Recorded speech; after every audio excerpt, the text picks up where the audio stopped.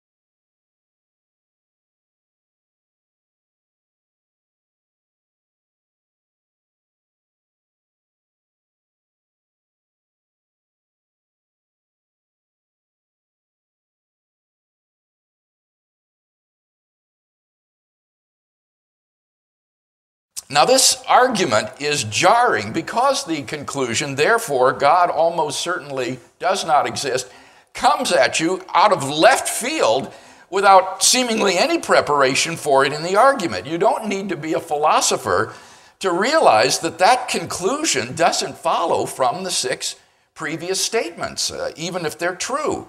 In fact, if we take these 6 statements as premises, supposedly implying the conclusion, therefore, God almost certainly does not exist, then the argument is just patently invalid. There are no rules of logic that would permit you to draw that conclusion validly from those 6 premises.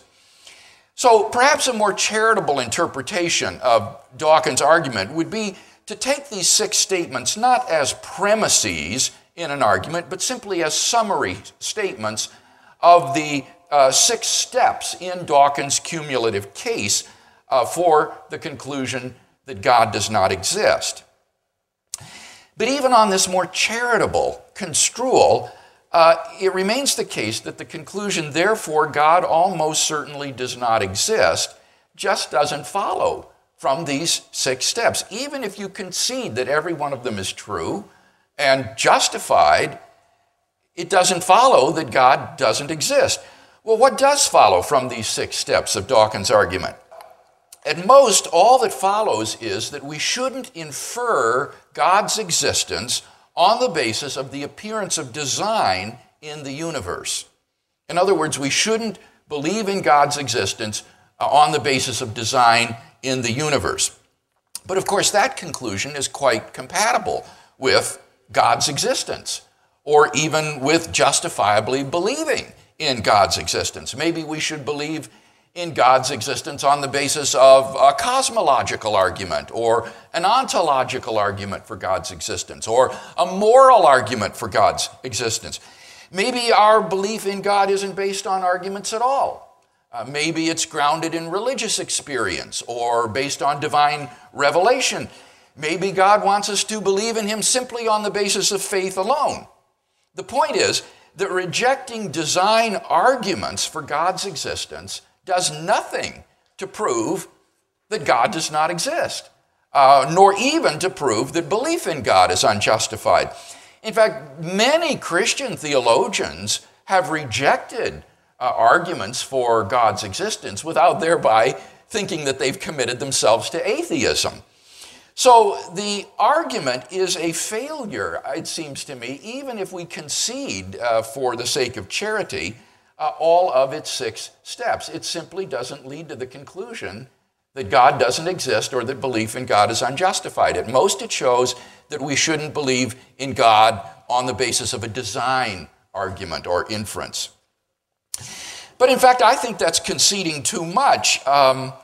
It seems to me that several of the steps in this argument are plausibly false.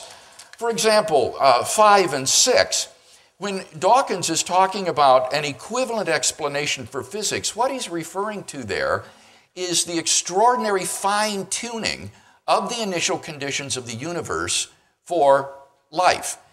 Scientists in recent years have been stunned to discover that the existence of life anywhere in the cosmos depends upon a complex and delicately balanced set of initial conditions simply given in the Big Bang. This is often called the fine-tuning of the universe for life, and will be the subject of my lecture later this afternoon. But that's what he's admitting here in 5, is we don't have anything comparable to Darwinian evolution as a theory for explaining the fine-tuning of the universe for life. So that even if Darwinism succeeds in explaining the appearance of biological complexity, he says that does nothing to explain the fine-tuning of the universe, which is required for life to exist at all. But 6 says we shouldn't give up hope for finding something comparable to Darwinism in physics. Well, that will be the subject of what I want to talk about this afternoon, so I'll just leave that aside.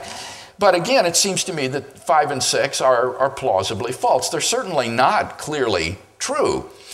But more importantly, take step 3, for example. Step 3 says, the temptation to attribute the appearance of design to design itself is a false one because the designer hypothesis immediately raises the larger problem of who designed the designer.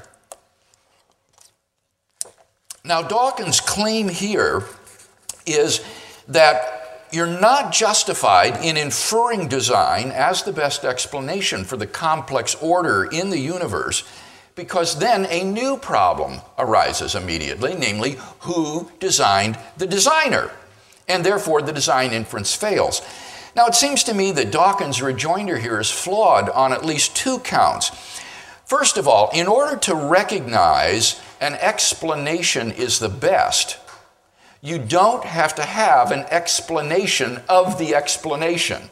In order to recognize an explanation as the best, you don't have to have an explanation of the explanation.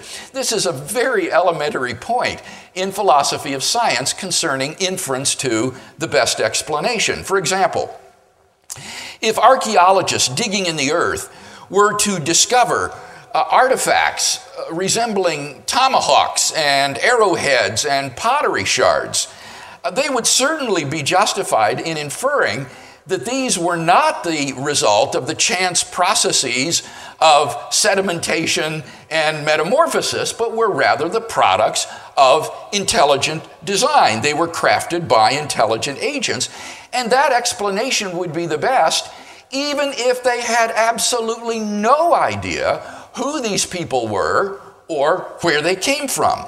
Or again, imagine that astronauts going to the moon were to discover on the dark side of the moon a pile of machinery on the moon. Clearly, they would be justified in inferring that this is the result of some sort of intelligent agency, perhaps extraterrestrial intelligent life. And that inference would be the best even if they had no explanation whatsoever of who these agents were or where they came from or how they got to the backside of the moon. So in order to recognize an explanation as the best explanation, you don't need to have an explanation of the explanation. In fact, requiring that you have to have an explanation of the explanation obviously immediately leads to an infinite regress, because then you would need an explanation of the explanation of the explanation, and so on to infinity, so that nothing could ever be explained and science would be destroyed. So ironically, this principle that Dawkins seems to assume here or embrace would actually be destructive of science itself. So in the case at hand, in order to recognize that intelligent design is the best explanation of the appearance of design in the universe, you don't need to be able to explain the designer. Second point, however, Dawkins thinks that in the case of a divine designer of the universe, the designer is just as complex as the thing to be explained, so that no advance in explanation is made. Now, this objection raises all sorts of difficult questions about the role played by simplicity in assessing scientific explanations. Simplicity is just one of the criteria that scientists use in assessing competing hypotheses. Even more important than simplicity will be things like explanatory power, for example, explanatory scope. There will also be things like the degree of ad hocness, the degree to which this is contrived or artificial, its plausibility, and so forth. So that simplicity is just one of an array of criteria that must be balanced against each other in order to assess competing hypotheses. And some hypothesis may be less simple than another, but have much greater explanatory scope or explanatory power, and therefore be preferable despite its being less simple.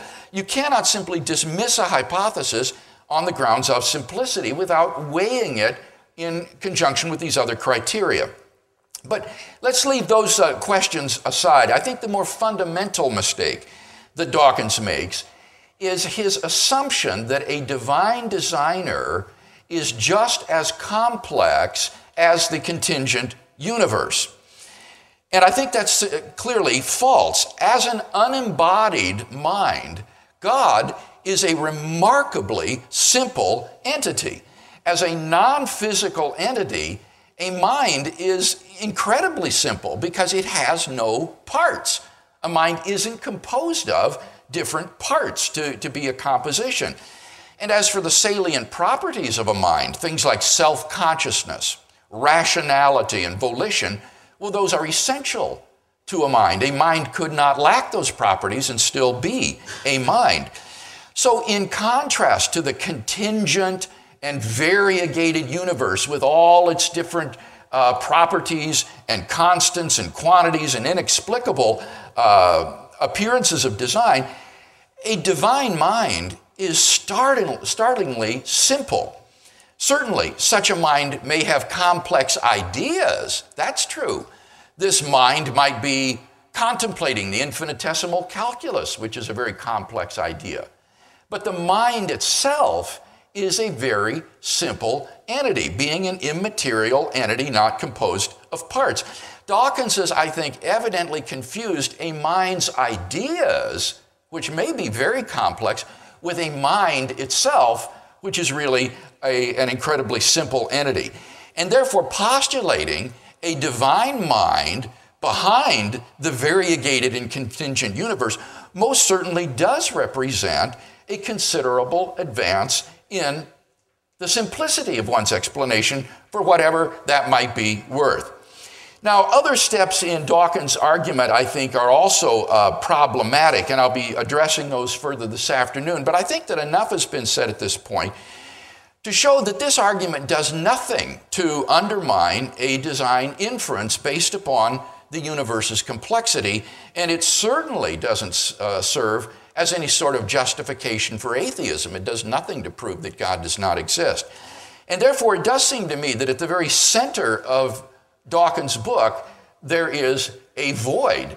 The book really collapses into this void that is taken by this clearly fallacious and invalid argument.